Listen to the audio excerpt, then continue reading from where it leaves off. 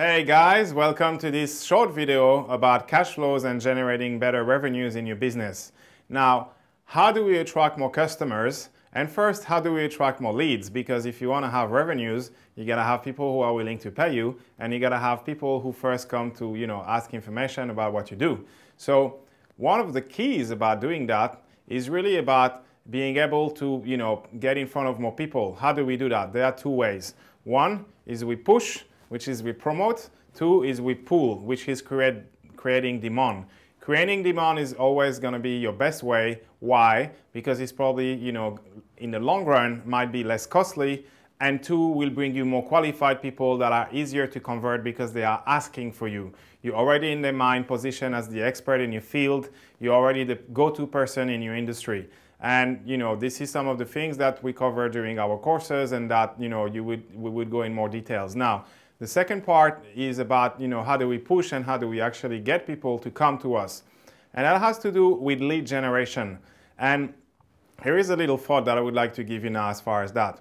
Here is the number one mistake that I find that most people do as far as the marketing and the lead generation.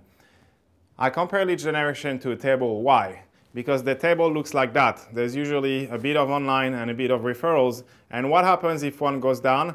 Boom, there's no more table, yeah? So what we are teaching you to do, and our clients, is how they can get a very stable table by building consistently profitable, automated as much as possible, profitable as much as possible, and more importantly, consistent ways that they're generating traffic and leads on a regular basis that doesn't stop. So a very important thing you need to think about yourself now is, how many different ways that I have that I'm actually generating leads? Are they efficient for me?